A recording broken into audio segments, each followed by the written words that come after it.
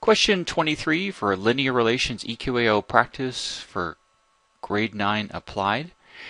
We're told that Bernie is baking a cake. The time and temperature for 3:10 and 3:14 p.m. are given in the table below. So 3:10, the temperature was 100 degrees Fahrenheit, at 3:14 was 180.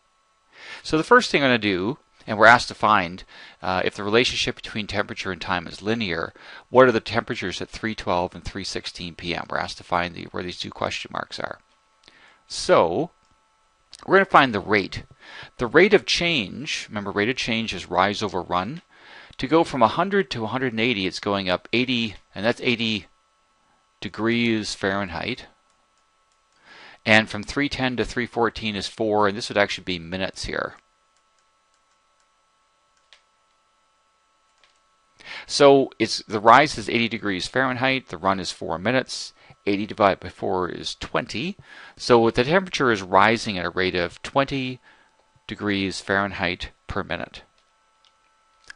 Now these unknown times here, this is in increments of 2 minutes, and 3:10 to 3:12 is up 2 minutes. So if it's going up 20 degrees Fahrenheit per minute, we would double that, multiply it by 2, so it's going up 40 degrees every 2 minutes.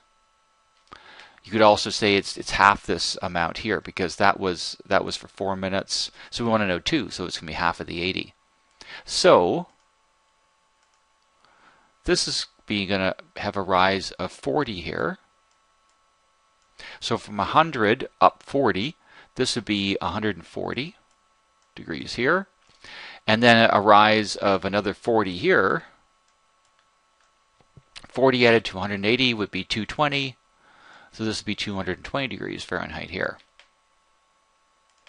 And that is answer B, 140 degrees at 3:12 and 220 at 3:16. So B is the correct answer.